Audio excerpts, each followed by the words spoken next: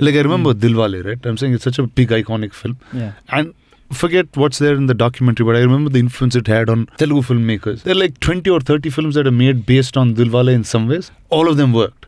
Till a point, those stories stopped working because you were exhausted. Done with it. Yeah. That's a great point. Wow. Yeah. Going from that point to a more controversial point, but why is it that suddenly films from the South, especially from the Telugu industry, are overriding the Hindi industry?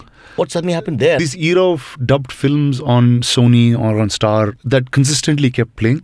And I think Bahubali just came and sat on top of that. And I just feel like the industries in the South have filmmakers that are much more rural rooted. They come from a sense of very, very local culture. So the family dynamics, family drama connects to India at a larger level than stories that are modern and authentic slightly more identification niche. Is what you're saying. With a larger auditorium. So I think that helped us cross over and get films out